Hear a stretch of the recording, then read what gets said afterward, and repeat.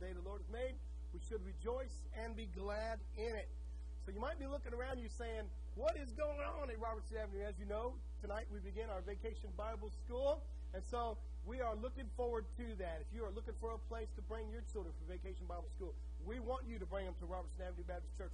We're going to actually have a meal around 4:15. And so you are invited to come and be a part of that. All right, church. Also, have been asked to give you this announcement. For those of you that have volunteered for Vacation Bible School, those of you that are working in it, we need to meet back here this afternoon at 3 o'clock. So we'll meet here in the sanctuary, and we'll be sent out with our various tasks from there. So 3 o'clock today. All right. So good morning, and welcome to Robertson Avenue. If you're visiting with us, we want to say a special welcome to you. Ask you to take the time to fill out the little visitor card you'll find in front of you. Place it, offering plays that come around so we can have a record of your visit. We would greatly appreciate that. And if you're watching online and visiting for the first time, we want to say welcome to you as well, and want you to know that we're praying for you and asking God to bring you here to see us in person. All right. So what's happening at Robertson Avenue? As you already know, Vacation Bible School kicks off this evening. So come and be a part of that. But that's not all we're doing at Robertson Avenue. Youth camps start out June the 20... What was that date? Ruby? June the 27th. Youth camps will start out there. So with our preteen camps and our first youth camps starting out there. So for more information, you can get with Sister Amber Wiseman on that. Also, church, I want to remind you that in the foyer, we still have a few baby bottles to give out. Those baby bottles go to support our Hope Pregnancy. It's one of our sister ministries here in Copper's Cove. And what that ministry does is supports those ladies who find themselves in a situation where they are scared and they don't know where to go or what to do. Some of them are considering abortion. So Hope Pregnancy provides an alternative to that scary end. And so please prayerfully consider being a part of that. If you'll take one of those baby bottles, fill it up with your spare change, you'll find out your change will change somebody's life. And so that helps fund things like ultrasounds and things as prenatal care, and sometimes some gifts and clothing and maternity wear for those young ladies. So please prayerfully consider being a part of that. I understand it's one of the most evangelistic ministries you could be in. I understand there is a lot of salvations that come through Hope Pregnancy. So please prayerfully consider being a part of that. We will be observing that offering until Father's Day, June the 20th. That will be your last day to turn your Bibles in. If you've already taken one and filled it up, bring it back. Give it to my secretary, Monica. We'll lock it up for you and give you another bottle. Fill it up and bring it back with you on the 20th. So if you still have one, the 20th is the last day. So if you'll bring them back in by that Sunday, we would greatly appreciate that. One more thing about Vacation Bible School, though, I've also been asked when the service is over, and I'll do my best to remind you, if you would, pass your hymnals to the very front and put them down in the middle so we can clean them out for Vacation Bible School. Hymnals, the envelopes, the ink pens, and all the things in the pockets so that we can get those out for Vacation Bible School. We would appreciate your help and cooperation in that as well. All right. With that being said, coming up June the 13th, we will have our ministry meeting at 4 p.m. And I think that's going to be about, sorry about that, June 21st. So we're having the sound booth redesigning.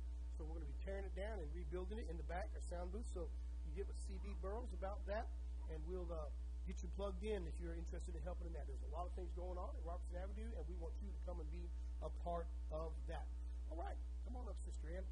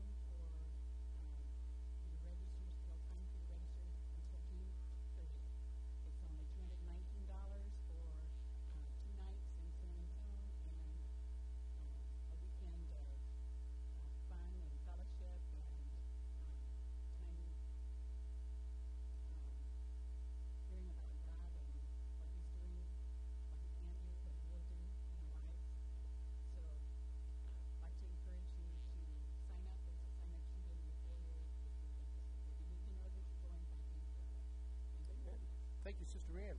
So for those of you that decorated the church, I want to say God bless you. Thank you for that. It looks fantastic, doesn't it? It brought great joy to my heart when I opened up the door and I was met by a monkey. Amen. It was something. So I come up behind the pulpit and I found this Buccaneer Bay, and of course there was no shortage of jokes about, well, Pastor, you're the monkey behind the pulpit now. And so just all kinds of things. But anyways, if you'd be in prayer for those guys, I would appreciate that.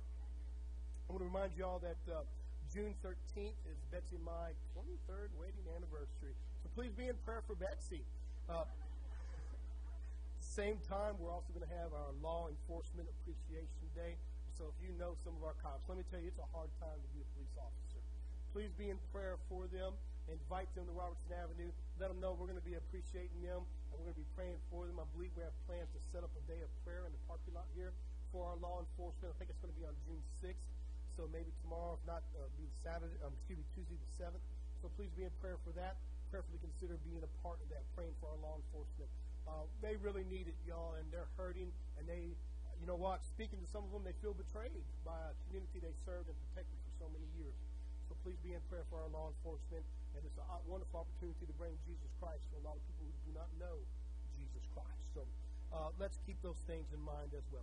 With that being said, let's go to the Lord in prayer. And after we pray, we're going to turn the service over to Brother Robert.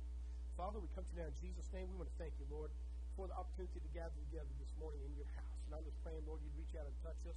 Fill us with your Spirit today and help us, Father God. Help us to worship you in truth and spirit. I'm just praying, Lord, you'd speak to us. That you'd open our ears, Lord, so we'd be in tune to hear from you. That whatever you might have to say, whatever you want to reveal to us, Lord, would not pass us by. Instead today, Lord, that we would respond when we hear the prodding of your Spirit. When we feel you, Lord, that we would get up and come to you. I'm also praying, Lord, if there be anybody here this morning that needs to come to know you as personal Lord and Savior, would you let today be that day? I'm also praying, Father God, if there be any here this morning that are hurting, any, Father God, that need to come to you in any way, any form, any fashion, would you let today be the day they finally surrender and come to you, Lord? I want to give you the praise, the honor, and glory, and ask you to go with us, even now, in Jesus' holy name. Amen. Brother Robert?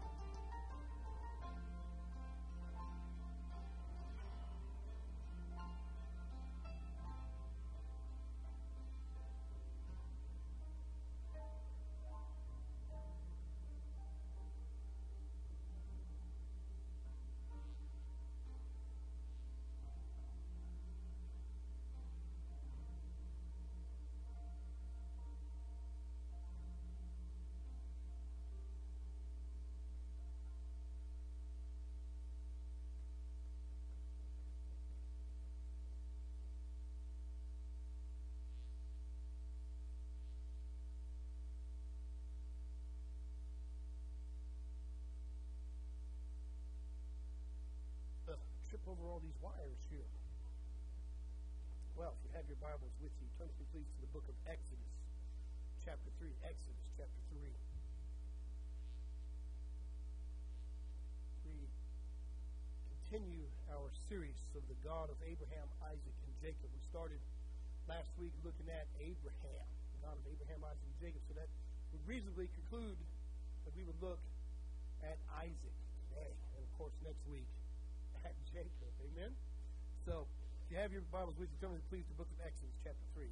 Let's read verses 1 through 6. The Bible says, Now Moses was tending the flock of Jethro, his father-in-law, the priest of Midian.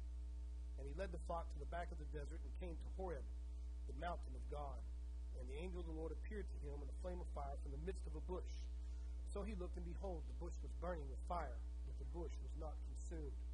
Then Moses said, I will now turn aside and see this great sight, why the bush does not burn.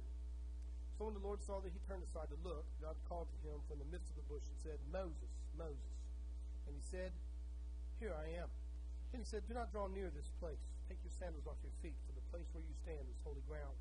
Moreover, he said, I am the God of your father, the God of Abraham, the God of Isaac, and the God of Jacob. And Moses hid his face, for he was afraid to look upon God. Shall we go to the Lord in prayer? Father, we come to you now in Jesus' name. We want to thank you, Lord, for your word. And I pray, Lord, your word would move into our hearts and into our lives right now. If there be anyone who needs to come to know you as personal Lord and Savior, would you let today be that day?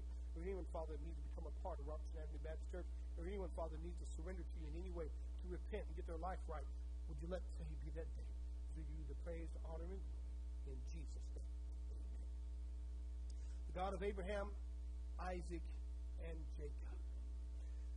Title of this morning's message, Part 2. Of course, we'll conclude next week with Part 3. And I hope you're enjoying it as much as I have. Of course, what kind of sermon could this be if we didn't go into a little bit of what we did last week? So let's focus in on our forefathers real quick. Before we do that, something really interesting stood out to me, and I want to bring it out to you real quick. If you'll look back in your Exodus chapter 3, where Moses answers God. Now, last week we spent some time talking about how God called out to Moses, and he said, Moshe, Moshe. And we talked about how God has to tell men twice things. You can back that up scripturally. But every man that God speaks to, he always calls their name twice. But Moses answers God in a very amazing way, in a Hebrew phrase that we don't often see. He says, Here am I. If you have a modern day version, you might say, Here I am. If you have an old King James, it'll say something like this. Here I am. Here am I. Anything that would make a little less sense to us in today's language. But the word that's used there is hanini. Hanini in Hebrew. And it's a very wonderful phrase. It means literally, here I am, but it means I'm ready to do what you want done. It's kind of like whatever you want done, I'm ready to do. It's basically like saying, your wish is my command. Hanini. In fact, you see it throughout the Old Testament when Abraham speaks to his son in Genesis 22, and he says, Here, my son. And of course, Isaac looks up at Abraham and says, I see my father, the wood, I see the knife, but where's the lamb? And of course, they always respond to each other with, Hanini, here I am. When Joseph is sent to Shechem to go check on his brothers, Jacob calls Joseph, and how does Joseph answer? Hanini. It's a term of endearment. And we see Moses answering God in a term of endearment. Here I am. Whatever you're wishing, whatever you want done, I'm ready to do it. And I can't help but bring that out this morning as I think about the church today. How we've forgotten what it's like to answer God with a completely devoted heart that says, whatever you want done, I'm going to do it. I think sometimes the church has forgotten that we are here to serve Him, not just worship Him. There are times that we've forgotten that He is holy, He is righteous, He is true, and that when He speaks, we should answer, Hanini. Your wish is my command. Your wish is my will. Literally, whatever you want done, I'm already going to do it. I want to be that close to you. Not just, here I am, but I want to be right next to you, to the point where whatever you're thinking, I already know. So you see the picture in the New Testament of John laying his head on the breast of Jesus. saying is Hanini. Can you imagine what that would be like? To be able to feel the heartbeat of God. To hear his heart beating under his breast. And I know what John was feeling. And I know how John must have thought that night at that Last Supper. As he felt the heartbeat of Jesus Christ. That heart was beating for the lost. I love them, John. Go get them, John. For God so loved the world, John, that he gave his only begotten Son, that if they will just believe. John, he heard the heartbeat. Do you hear the heartbeat? And will you answer Hanini this morning? Well, the God of Abraham, Isaac, and Jacob is the title of this morning's message. So let's focus in on our forefather this morning. Let's look at Isaac. His name is Hitzak in Hebrew, and literally what it means is laughter. In fact, he's named laughter because a situation arises where God shows up and tells Abraham, you're going to have a son. Your wife, Sarah, is going to have a son. And the Bible tells us that she is behind the tent listening in and laughs. And God confronts her and says, why did you laugh? And she tells a whopper, doesn't she? She said, I didn't laugh. He said, oh, but you did laugh. And, of course, when the son is born, they name him Hitzak, which means laughter. So we are looking this morning at I am the God of Isaac, the God of laughter, if you will. And let me tell you right now, God loves it when his children laugh. Amen? He loves it because a merry heart doeth good like a medicine. And if you find yourself hurting, I want you to know right now you can find joy again in the Word of God. So let's remember Abraham a little bit this morning. Remember we talked about him last week, how we wanted to be like Abraham. He was the first one God mentioned in it. I am the God of Abraham, Isaac, and Jacob. Abraham was a star. He shone like a star. Remember, his descendants were stars. He also had descendants like sand, and we need to get a little gritty like sand sometimes. And the church has lost its grittiness, hasn't it? We give away to anything. You want to talk about losing our grit? We've given everything away. We've allowed homosexuals to have an agenda in our public school system, and the children of God are kept out. Why? Because we're not gritty anymore. We've lost our sandiness. We've lost our ability to be abrasive. We've lost our ability to stay put. We've lost our ability to not get swept out. And we've talked about that sand before. How many times have you went through and swept the sand up, vacuumed it up, just to find more sand later on? I think they're like the gremlins sometimes. If you feed them after midnight or get them wet, they reproduce, don't they? Christians are supposed to be the same way. If they get fed, they're supposed to reproduce. If they get wet, they're supposed to reproduce. We're supposed to be sandy like that. Well, this morning we're going to look in at Isaac.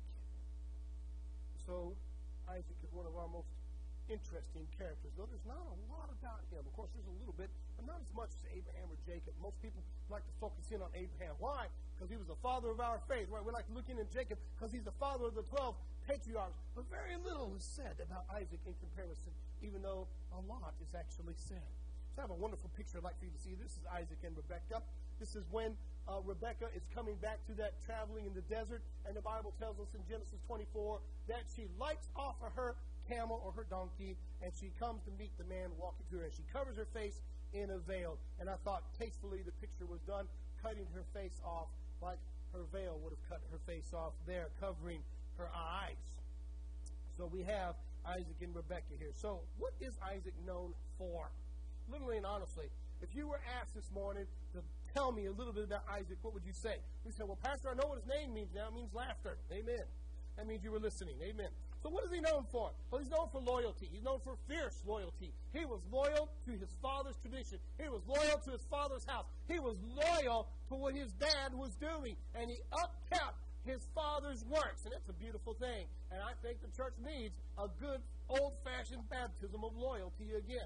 We've forgotten to be loyal to what our fathers were doing. What were our fathers doing? Well, they were evangelizing. They were missionizing. They were witnessing. They were reaching out with the gospel. If you were to look inside of the church today and just be honest with yourself, when's the last time you've witnessed personally to somebody? There was a survey taken by Christianity Today 10 years ago. And 10 years ago, less than 1% of modern-day Christians witness or share their faith at all. Because we've lost that sandiness. We've lost that loyalty. Isaac was known for his loyalty. He was also known for reverence. He revered God. He did. He revered God in a holy way. He wasn't just reverential out of respect. No. He feared God. And you're going to meet somebody in the Bible that actually talks about the fear of Isaac. Endurance. He was known for endurance. Remember that whole sacrifice thing he goes up on the mountain for? Abraham's going to sacrifice him, and yet he keeps on keeping on. He stays in that relationship with this God he did not understand at that time. He's also known for being the husband of Rebekah. Rebekah was a famous person as well. He's also the father of Esau, and Yaakov, or Jacob. And of course, my personal favorite one is that whole blessing scandal at the end of Isaac's life, where something happens there between Esau and Jacob. And we're going to look at that this morning. Praise God, right? We're going to do it quick because I'm already running out of time.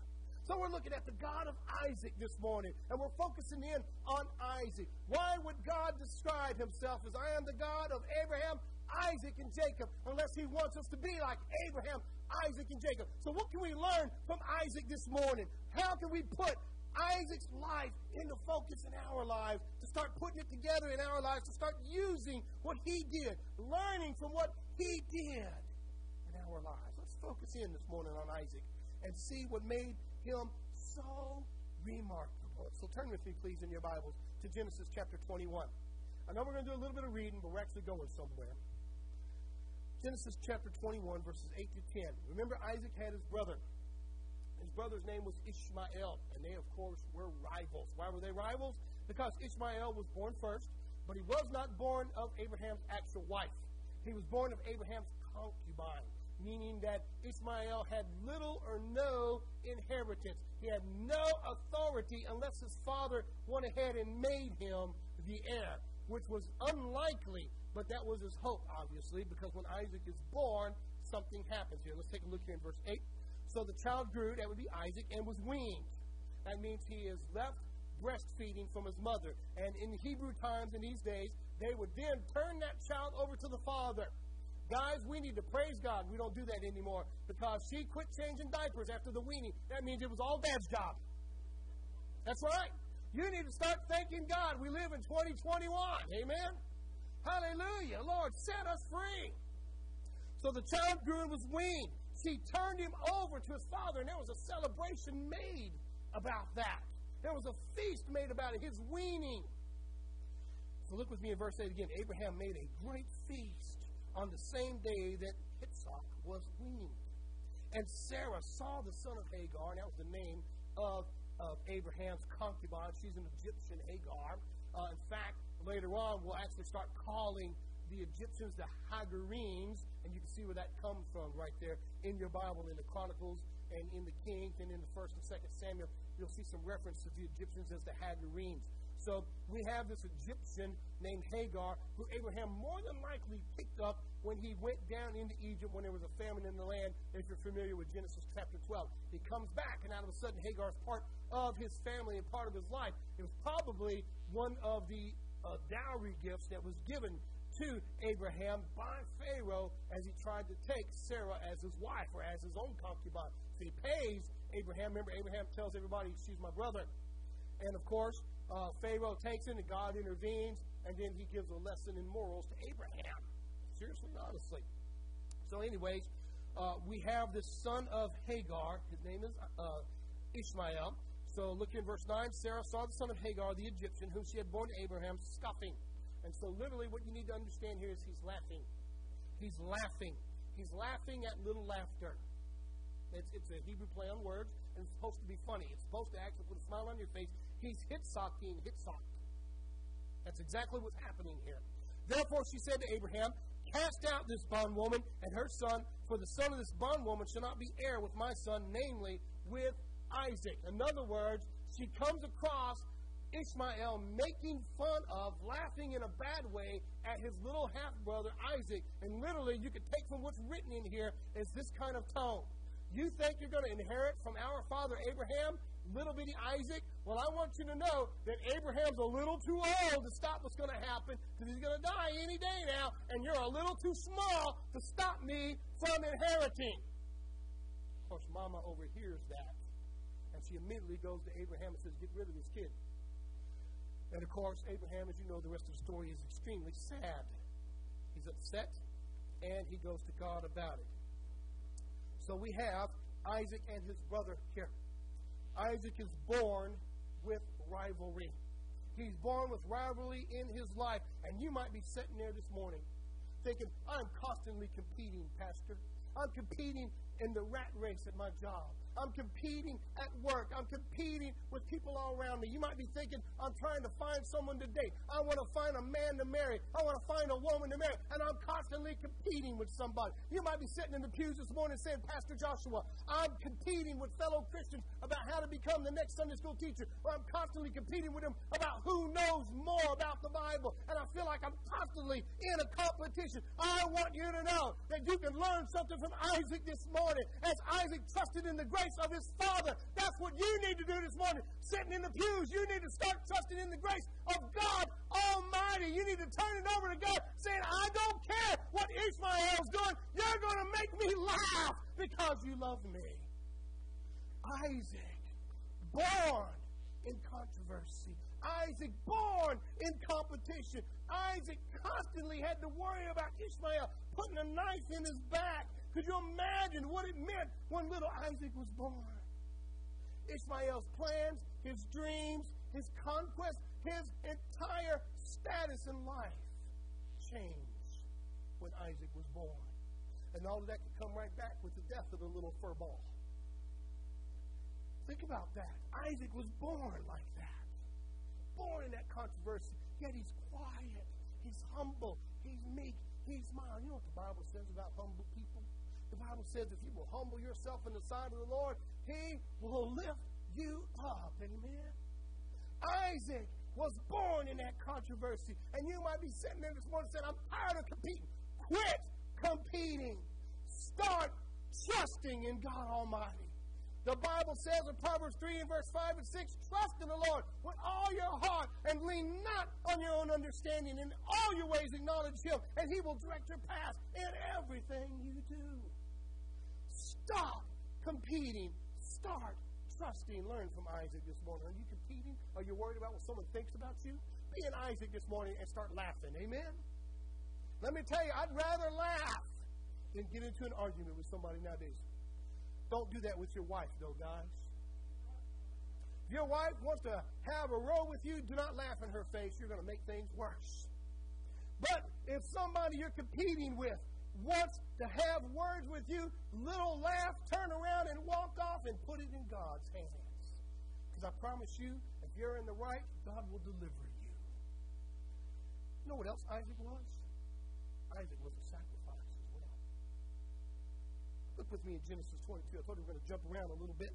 Genesis 22. So right now you can turn around and see Isaac was born in controversy. Isaac was born in competition, and he didn't worry about the stress. He didn't worry about the pressure. He didn't worry about any of that. He let God the Father handle it. He let his father Abraham handle it. And you need to let God Almighty handle yours. Put it in his hands and let Father God take care of it. Isaac was also a sacrifice. Look with me in Genesis 22. Verses 1 through 5, the Bible says, now it came to pass after these things that God tested Abraham and said to him, Abraham. And he said, guess what? Hanini. Here I am.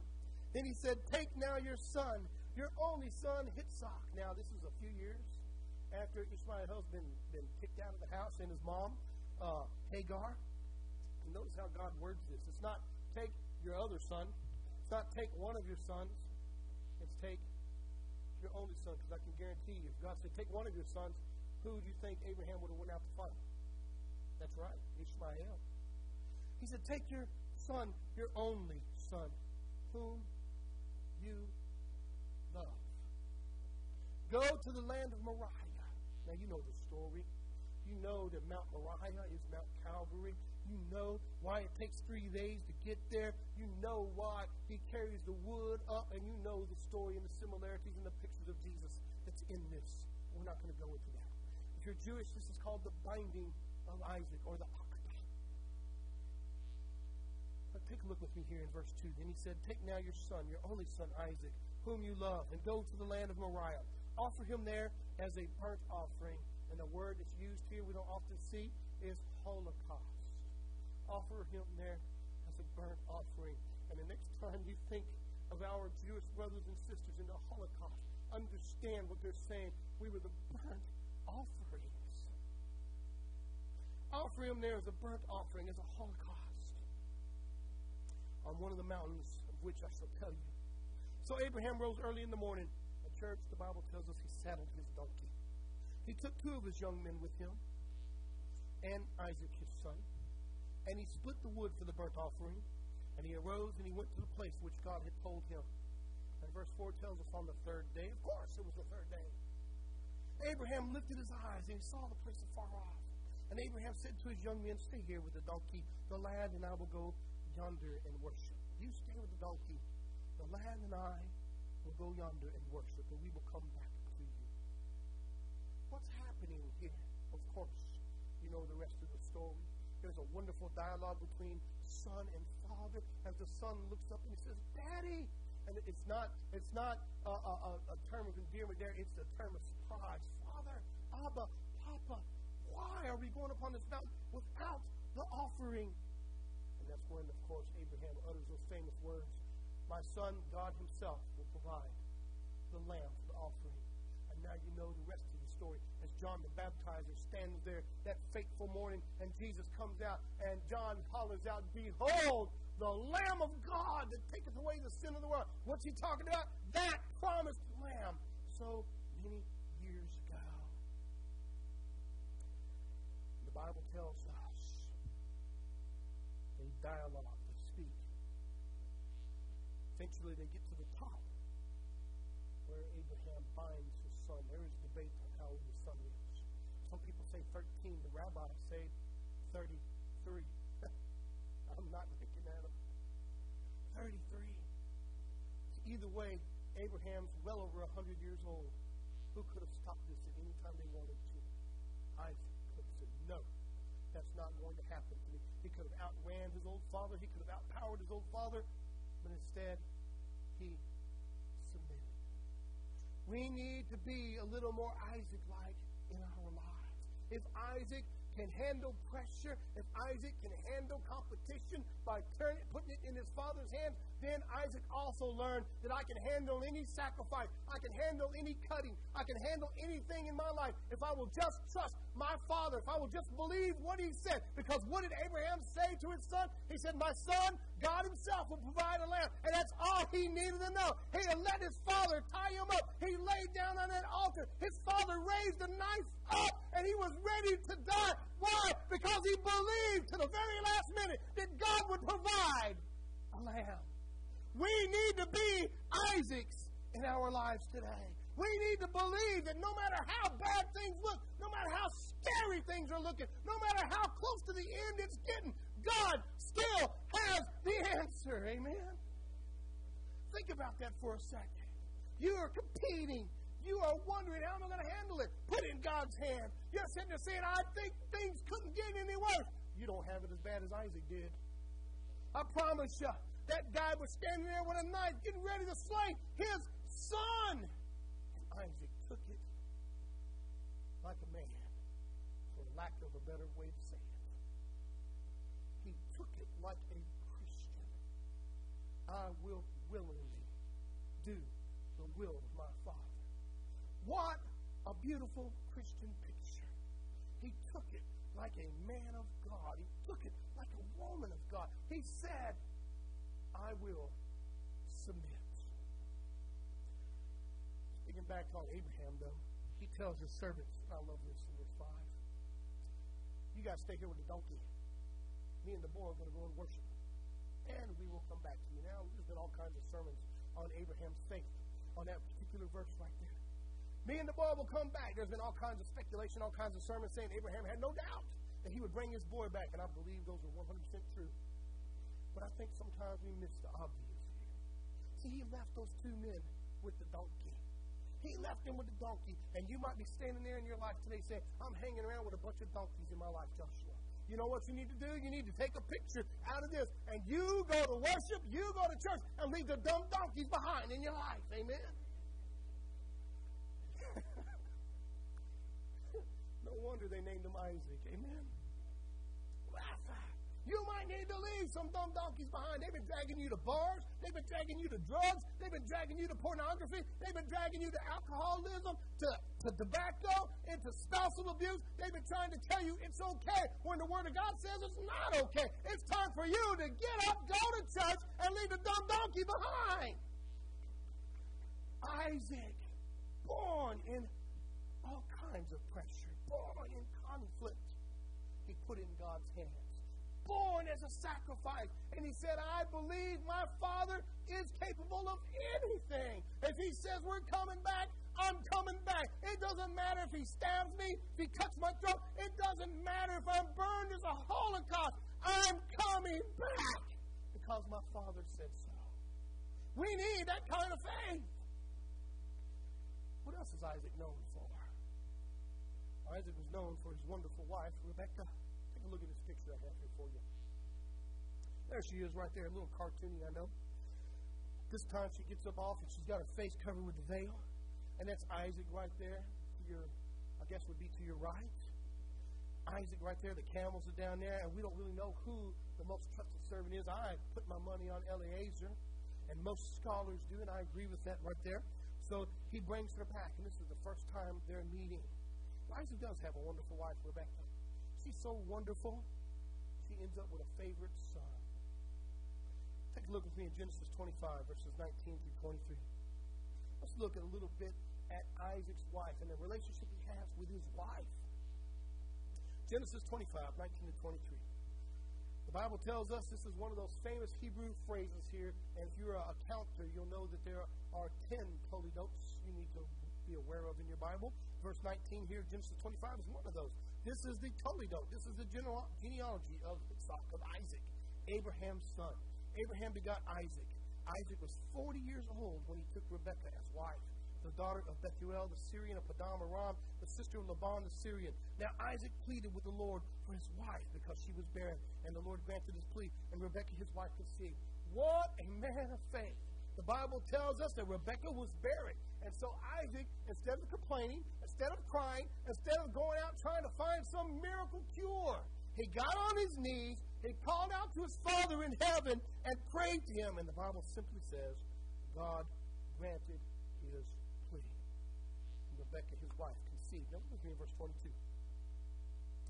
Put inside of her, the children struggled together. Let me tell you something. God always does above and beyond what we ask him. Amen? As far as I know, Isaac was only asking for one kid. Instead, he gets two. Now, if he was a man of 2021, he'd be complaining and saying, Lord, I don't have enough money to feed both of them. Well, not Isaac. He's a great man. He takes them both and is happy with it. Look with me in verse 22. The children struggled together within her. She was feeling the conflict inside of her. And she said, if all is well, why am I like this? So she went to inquire of the Lord. Now, this is a beautiful statement because you don't see this often in the Bible. Usually you see the man doing that, don't you? Now we have Rebekah doing it. How do you say her name in Hebrew? Rebekah. What does it mean? Well, you should look it up. You really should. It's a powerful, powerful name. Rebekah goes and inquires of the Lord. And God speaks to her. Isn't that amazing? Isn't that amazing? Remember back in Genesis chapter 1, 2, and 3? God spoke to Adam, but he did not speak to Eve. In fact, it was Adam's job to tell Eve whatever God said.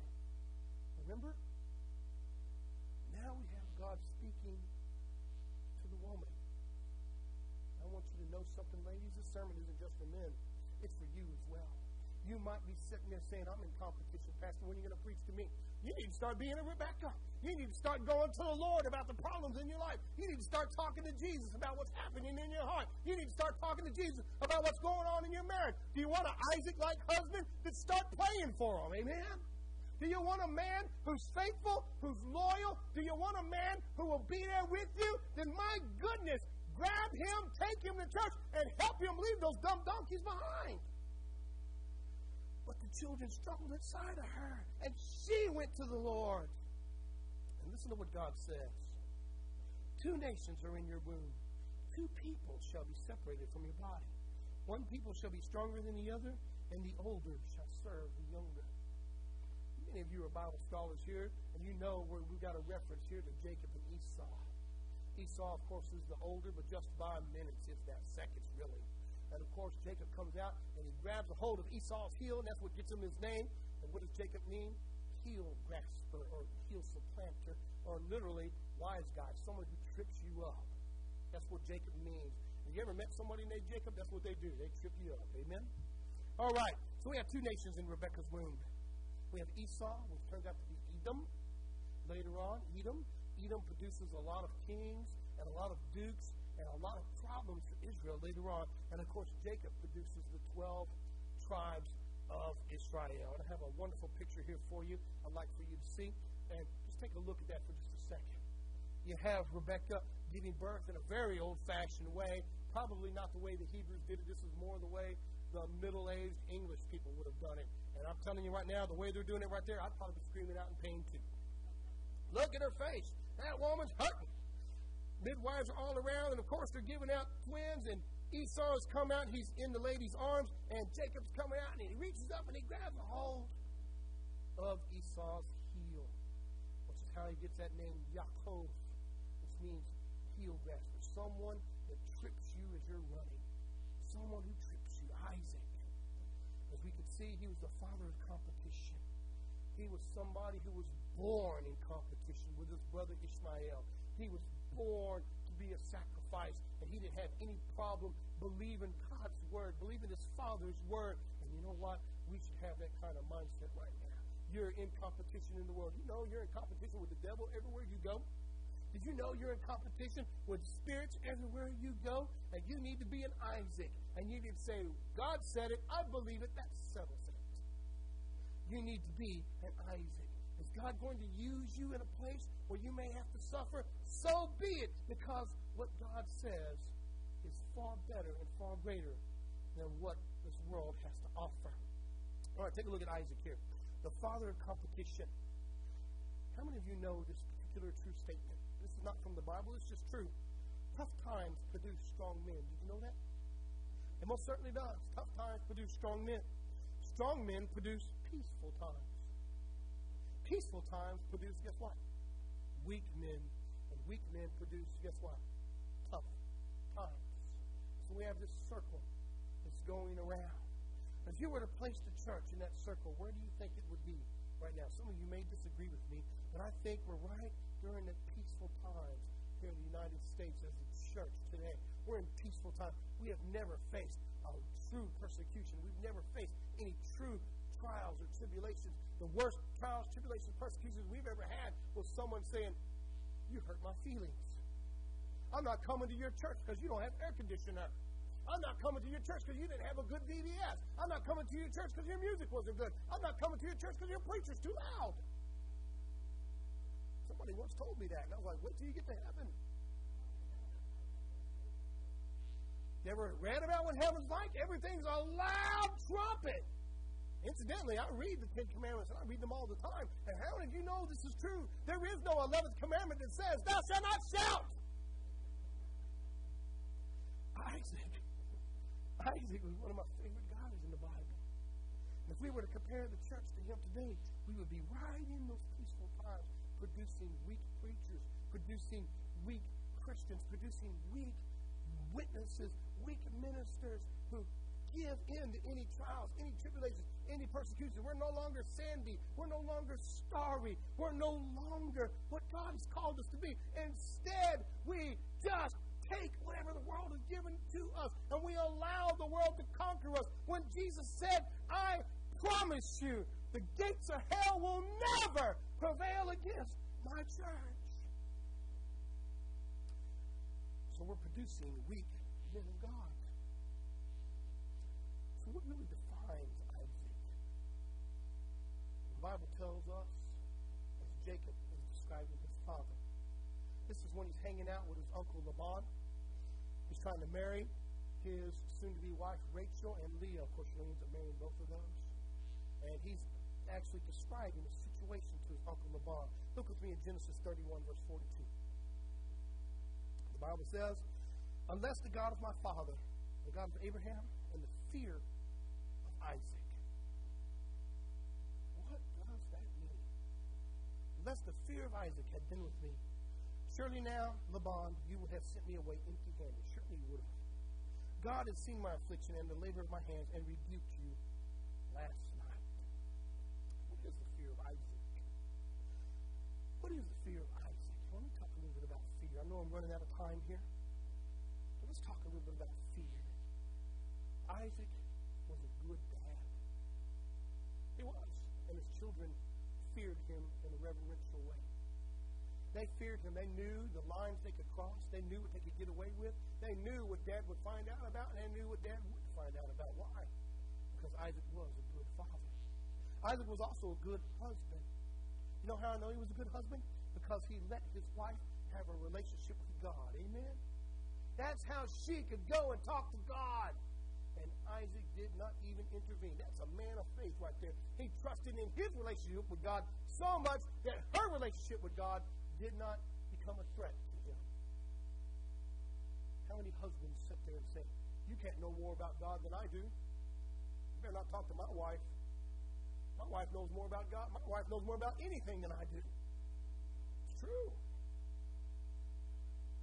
The fear of Isaac. He was a good husband. And Isaac, well, of course, was a reverent man. And fear has this context all in it there. Has it in there. His children were afraid of him. They knew what they could do and what they couldn't do. And they knew what would bring about the punishment from their father. Did you know today in society we have children that have no fear of authority? Do you know why that is? Do you know why that is? Because peaceful times produce weak men. Peaceful times in the church produce weak Christians. And you know what's happening right now? As we turn around and say, you can't be mad at my kid. He only stole. Absolutely. You can't judge him for that. He's on his 93rd marriage. How dare you judge him? You're not better than he is. You're right, I'm not. I'm just more reverent than he is. Isaac was a good dad, and his children were afraid of crossing that line that would bring punishment.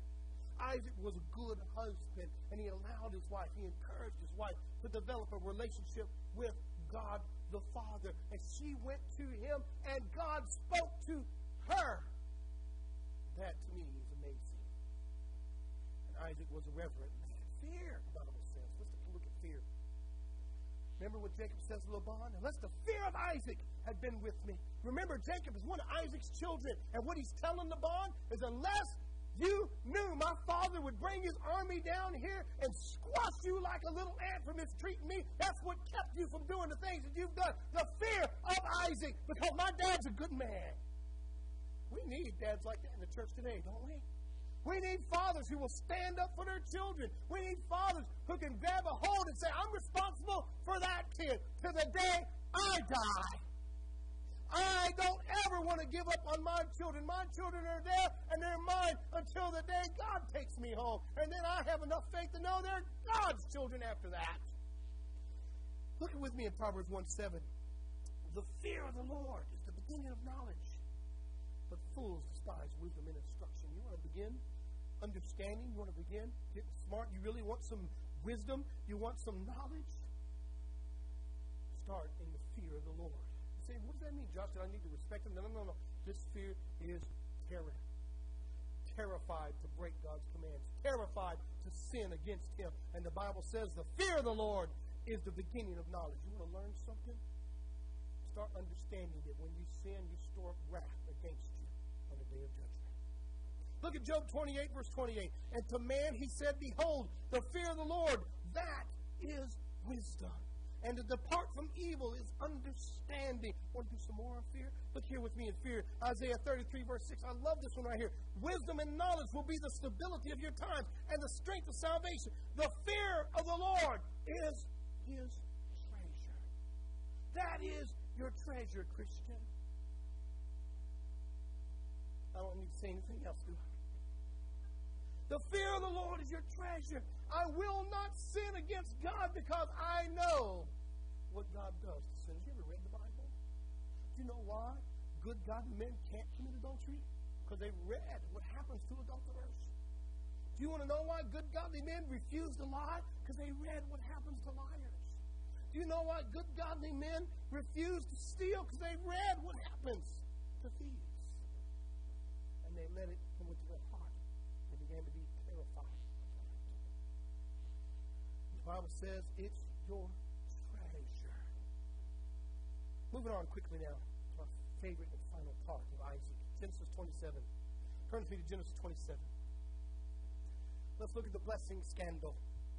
Now it came to pass, the Bible says in verse 1, when Isaac was old and his eyes were so dim that he could not see, and that he called Esau, his older son, and said to him, my son. And he answered him, guess what?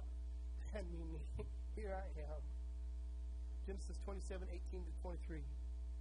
So he went to his father and said, my father, here I am. He said, who are you, my son? What's happening here? As you already know, Isaac is old. His eyes are growing dim, church, and he wants to give a blessing to his son. So he calls his oldest son his favorite son. His favorite son is Esau. Why is Esau his favorite son? Because Esau is a tough guy. He is. He's a tough guy. He's an old roughneck of a man. He's without a doubt. I'm going to go ahead and say it. Don't get mad at me, but he's a redneck, y'all. He's a Marlboro man. He goes out in the woods. He's a hunter. He's one of those tough guys that just doesn't care about anything. In fact, the Bible says one day he goes on a hunting trip and he doesn't quite get what he's looking for because he's so hungry, and he ends up running back to the house saying, if I don't get something to eat right now, I'm going to die. And he ends up selling his birthright for a bowl of lentil stew. I would have done it for fajitas, but lentil stew? There we have it. This is a guy who is quickly, he's very, very, well, just find out a little bit about Esau here. So Esau is wanting to get blessed, and of course Jacob's wanting to bless him, Isaac's wanting to bless him, and he says, I want you to go and get yourself a deer, son, and I want you to make him savory is the way I like him. And of course, Isaac goes out quickly to go deer hunting, and this is a time and day and age where they don't have deer stands, they don't have deer corn, they don't have scents and scratches to put on the barks of the trees. So he actually has to get a deer, run it up against a wall, a cliff, or somewhere where the deer can't run, and be able to shoot it with his bow and arrow or stab it with a spear. So it takes some skill, and it took some time to do that. And so what happens, though, is the mama overhears this conversation. That's right, Rebecca overhears it, and she goes to her favorite son, which is Jacob, and says, I want you to be the one that gets blessed, and so you need to go and bring a kid, a young goat from our flocks, and I will make food the way your father loves it. Isn't it amazing how mamas know exactly what daddies want? Amen? She knew how to get to his heart. And church, the Bible says that's what happens. She takes some of the skins from the goat, puts it on Jacob's arms. She puts some of Esau's clothes on him because she knew that Esau had that smell of the field of being outside on his clothes. And of course, Jacob is worried about it. He's saying he's going to hear my voice. He's going to know that I'm trying to deceive him, and he's going to curse me. And of course, the mother consoles her son by saying, let his curse come upon me. And so now we're in verse 18 here. So he went to his father and said, my father. He said, Hanini, who are you, my son? Jacob said to his father, I am Esau, your firstborn. I've done just as you told me. Please arise, sit, and eat of my game, that your soul may bless me. But Isaac said to his son, how is it you found it so quickly? Of course, you know why he said that, because he's expecting him to be gone a couple of days at least. But how many of you know that the moment Jacob leaves this tent, the tent flap is still moving. In comes Isaac, in comes Esau, who says, hey, guess what? I got a deer too. Which tells me he went to a neighbor and said, can I borrow a steak? Because that took some time to get those things. How is it you found it so quickly? Jacob lies and says, because the Lord your God brought it to me. Verse 21, Isaac said to Jacob, please come near that I may feel you, my son, whether you are really my son or Esau or not. Because he's got some doubts now. The reason why he's got doubts is, number one, it should have taken a lot longer time to kill, dress, and get a deer ready. Two, he's not hearing Esau's voice. He's hearing Jacob's voice. Three, he knows Isaac's manner. Isaac's a rough, tough guy. When he walks in the room, there's no doubt who it is. You ever know a guy like that? When he walks in the room, you can feel his presence, can't you? You know those people. Some of you got sons like that. You're like, well, when my son walks in the room, the whole world knows it. Esau was one of those guys. Jacob walked into the room. He had to say hello for anybody even noticed he was there. Jacob walks in and he says, my father. And he's like, who is that? Well, I'm your son Esau. And he's like, my son Esau does not have a little pipsqueak voice. He would say, hey, Dad, guess what? I got a steak for you, bro, and I made it the way you like it with jalapenos, habaneros, and 5 gallons of hot sauce. Of course, Isaac is skeptical. Whoa, come here. I can feel you. Verse 22, Jacob went near to his Isaac, his father. And he felt him and said, the voice is Jacob's voice. But the hands are the hands of Esau. He felt the skins of the goat. Verse 23, he did not recognize him because his hands were hairy like his brother Esau's hands. So he blessed him. And this is where we can learn our best part this morning from Isaac. Because Isaac has lost something. All those wonderful traits we talked about in Isaac. That loyalty. That faith that said, if God said it, I believe it. That settles it. Somewhere down the line, Isaac kind of put that on the shelf. He forgot that real faith never comes by what you see, but it comes by what you hear, doesn't it? The Bible tells us that. Isaac had lost that. He wasn't worried about whether or not he saw a lamb. He worried about what he heard. He wasn't worried about whether or not Rebekah was talking to God. He worried about what he heard. Isaac lost that. He hears Jacob's voice, but he wants to see Esau. Even though his eyes are gone, he tries to see him through a sense that he already lost. He says, come here. I want to feel you so I can see you through my hands. The Bible says he feels his arms. I want to see you with the sense of my smell. I want to smell you. Every time I read this verse, I'm overcome. For the very first Christmas, I was gone from my family. So I lived in Brownwood at the seminary. My family moved to Kentucky. Christmas time came, and it was my first Christmas away. My family loved us, sent us a box of Christmas gifts. And I remember, even though I opened up the box and everything inside was wrapped for Christmas, don't open till Christmas. But the smell of my family came out. I was overwhelmed. And I can understand how Isaac reached down to smell his son. He was overwhelmed at the smell of his son Esau. That's my son. That's the one I love. That's the one I've been dreaming of. And the smell makes it so much more alive in my mind's eye. I can see him with the sense of my smell. The church, the Bible tells us he ignores what he heard. It used to be the other way around. He would ignore what he saw. He would ignore the parts. He would only believe what he heard. But today, he's ignoring what he hears. What did he hear? He heard the voice of Jacob. And he wanted to believe it was Esau. Some of you have been sitting in the pew saying, God's talking to me. Or you've been sitting there saying for years, show me something, God. I want you to know faith never comes by what you see. Faith always comes by what you hear. Look at our last picture of the day here. We have a picture of Jacob stealing the blessing. Perhaps that's old Isaac. Perhaps that's actually the way he looked. He's got those, I don't know how they got the skins on his hand to look like gloves, but there they did it. They stuck it up there. Who's that person in the back? We don't know. I like to think of him as the devil. There he is saying, steal that blessing. And he fools his father. As I said before, faith never, ever comes by sight. Faith comes by hearing. Look with me in Romans chapter 10. The last scripture of the day. Romans chapter 10, verse 17.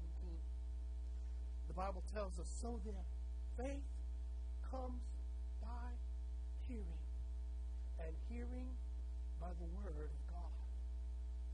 Once had a young lady call me.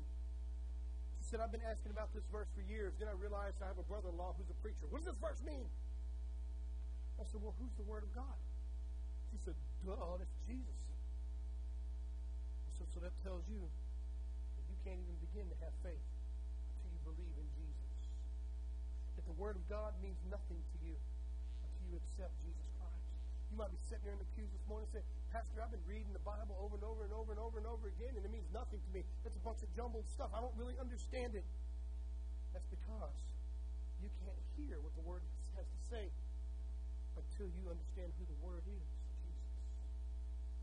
Faith comes by hearing, and hearing by the Word of God. When you start to believe that Jesus is the living Word, when you start to understand that it's His Word, that it's 100% inerrant, it's 100% inspired, that it's 100% infallible, then you'll start having faith in what it says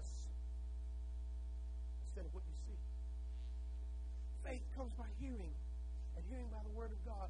And as we look at Isaac that morning, he'd forgotten that spiritual truth. He'd forgotten that real faith never comes by what you see. It always comes by what you hear. And he heard Jacob's voice, and he overlooked that, pardon the pun.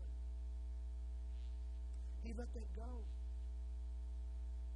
And he trusted what he could see. And you might be saying there this morning, I'm not doing anything until God does something for me. Well, I want you to know that there is one time God did something for you. I want you to know that God not only did something for you, but He showed you.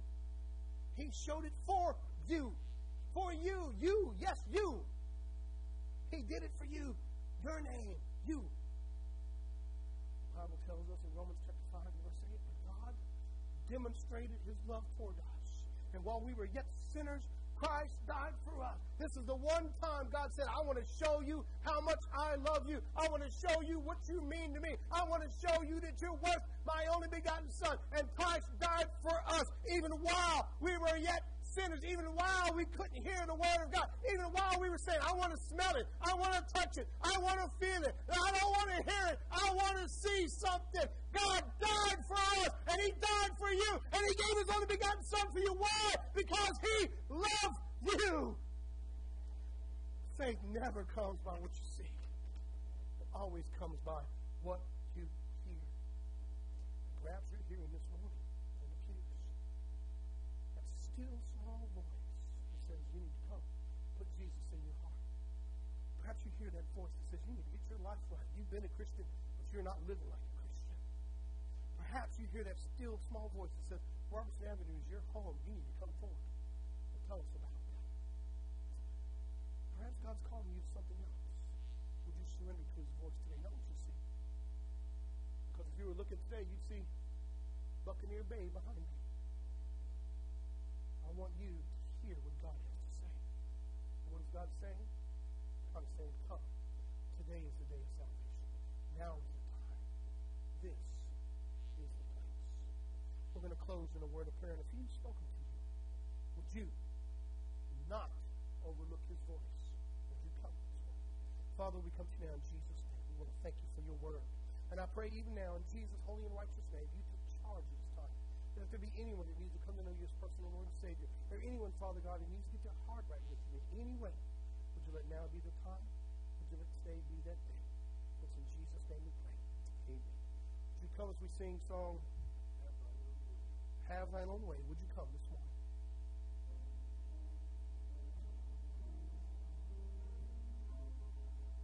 Would you come?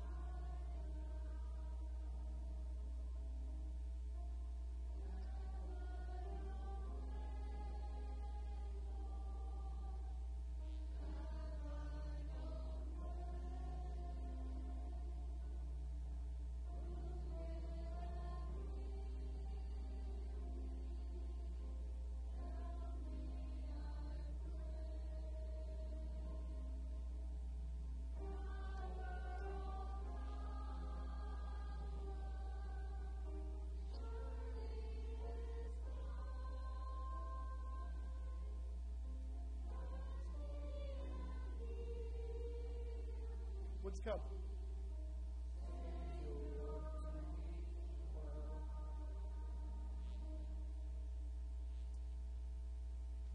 Choir, would you go ahead and be seated? This time, can I have two of my deacons come forward, please?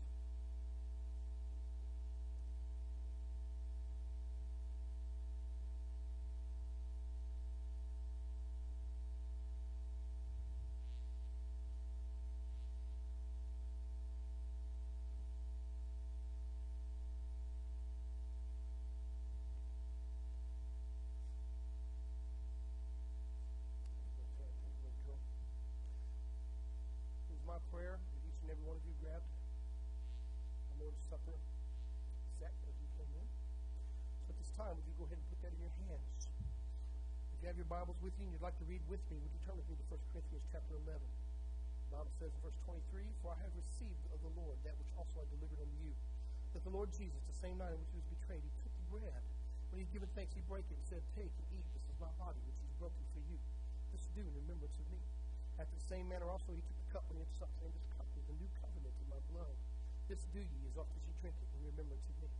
For as often as ye eat this bread and drink this cup, ye do show the Lord's death till he comes." Brother John, would you take us to the Lord in prayer?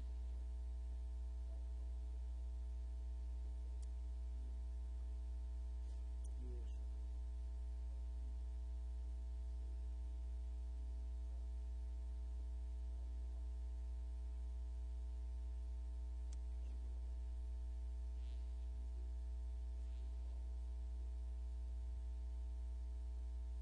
Amen. This time, would you go ahead and remove your bread if you can? The Bible says, "For I received of the Lord that which also I delivered unto you, that the Lord Jesus, the same night in which he was betrayed, he took the bread. When he had given thanks, as Brother Jerome just did, he brake it and said, Take and eat. This is my body, which is broken for you. This do in remembrance of me."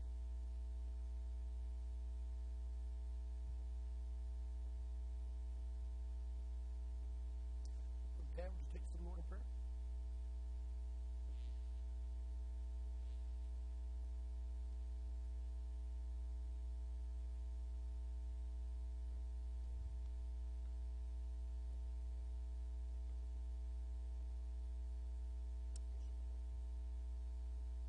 Amen.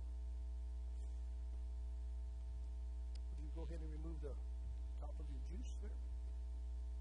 After the same manner also he took the cup when he had supped, saying, This cup is the New Testament in my blood. This do ye as often as ye drink it in remembrance of me. All God's children said, Amen. Praise the Lord. It's been my tradition throughout my 27 years of ministry to conclude every Lord's Supper service with the singing of a hymn. I do that because the Bible tells us in the Gospels that as Jesus and his disciples left the upper room that night after the Last Supper and sang hymn. It's been my pleasure and it's been my privilege to lead each and every church and leave each and every church by the singing of my favorite Lord's Supper hymn, Jesus Loves Me, This I Know. And I'm going to ask Brother Robert, would you come and lead us in that hymn? Let it be our closing prayer. Let it be our closing hymn. Brother Robert? Jesus loves me, this I know, for the Bible